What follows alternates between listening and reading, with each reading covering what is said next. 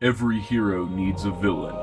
In their search for the mask of creation, the Toa must face enemies raised from the dead. This is Bionicle Week, the resurrection of evil. Day 2, Skull Slicer. Hello, this is Sanout here, and welcome back to Bionicle Week, the resurrection of evil. Day 2, where we'll be taking a look at Skull Slicer. Now, Skull Slicer is a 4-armed skull villain. Set number is 70792 and is 71 pieces. A lot less than Skull Warrior. But he does have a 4-armed geared function, which is pretty neat. The box is really nice. Here is his comic, showing him fighting Liwa, Master of Jungle. Pretty cool overall. Really, really neat. I do like the packaging to this day. I think it's still great, even after all these months of seeing it, especially when looking for the Skull villains. I saw Wave 1 a lot. But overall, I think the packaging is still really, really good. So here is Skull Slicer. He is very thin. He is skeletal beyond skeletal. But he has a nice, consistent color scheme for the most part. As you can see, he's got, the regular bones, but he's also got these transparent green pieces, which are really neat. And I think it kind of adds to these are resurrected from dead, and they, probably are a skeleton that's been put together further with some kind of mystical energy. You get that really cool rib cage piece again. This really intricate chest design. Again, the one orange shoulder pad thing I'm still not getting. Why couldn't it be this color and then it would have matched better? Also, one shoulder pad. It's, again, the whole resurrected thing. He probably didn't have all those parts. Also, of note, he has these standard feet, but they do have an additional peg, but it is a red pin, when it really could have been a black pin. But that is there on the side to give him more stability. Unfortunately, he really needed more backward stability, not really left and right stability. But looking at Skull Slicer here, he is probably the most articulated Bionicle set of the year because he has extra arms. So he gets ball joint head, shoulders, elbows, wrists, shoulders, elbows, wrists, shoulders, elbows, wrists, and shoulders, elbows, wrists, as well as the hips that are the standard. So he has the standard articulation, but he just gets extra with his extra arms. Let's talk about his mask. His mask is the most boring mask of the wave. I honestly have no idea why, but it is just a standard Skull Spider mask. This is the Silver Skull Spider, no difference, just missing the legs. I already own 14 of these Skull Spider masks. I now own 15 of them. This is a lot of Skull Spider masks. I really think he should have had something different. He did get a different look to him in the animation.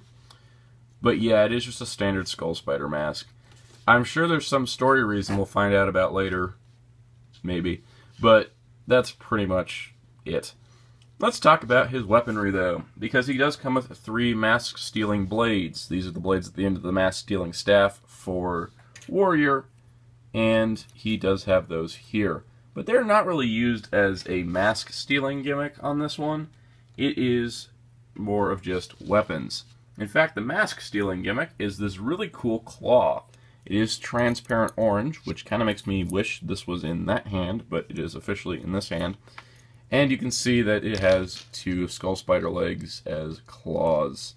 And this grabs masks, and he can rip them from the faces of Toa.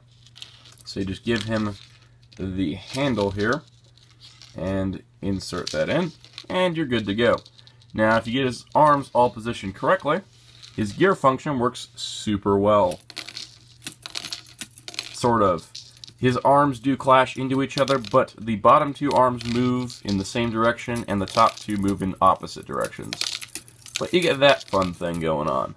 In fact, let's move this arm out of the way further, and we can get all kinds of mixed up. It's really neat how it works, and it's a fun build, but yeah, it's a little bit of a mess to actually use because of all the weapons. But overall, really neat.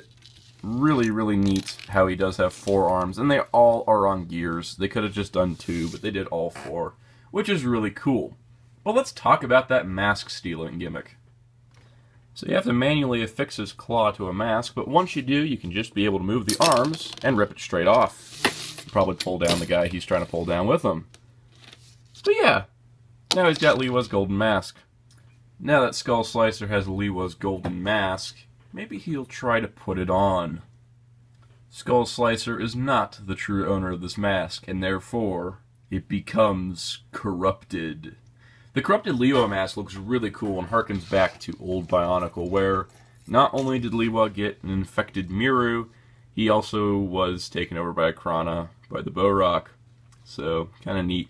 But as you can see, it is partly transparent green. It looks really, really good overall, and actually really matches the color scheme of Skull Slicer here quite well. Overall, I'm really digging the corrupted masks. I hope every single Toa gets one. Overall, I really dig Skull Slicer. There's a lot of posability options with him. Yes, his function does get in the way, and he is low on parts count, but overall he's pretty cool, and I really think he's a neat set overall. I know a lot of people do say that he is the worst in the series, and some people say Skull Scorpio is the worst in the series. Well, maybe we'll just have to take a look at Skull Scorpio next, and, we'll see what I say. Definitely recommend Skull Slicer. Really neat set overall, and, even though he doesn't have as many parts as some of the others, he does have the four-armed geared gimmick, plus he is quite tall. So, really neat overall. That is all for Day 2 on Bionicle Week, the Resurrection of Evil. Stay tuned for tomorrow. We'll be taking a look at the Skull Scorpio. Also, be sure to stay tuned here on SoundOut 12 for 3 videos a week. Model Kit Monday on Mondays, SoundOut's Toy Chest, the Mystery Review Series on Thursdays, and the SoundOut Review on Saturdays. And also be sure to check out HeroTalker.com for all your Bionicle news and more. Till next time, this is SoundOut saying goodbye.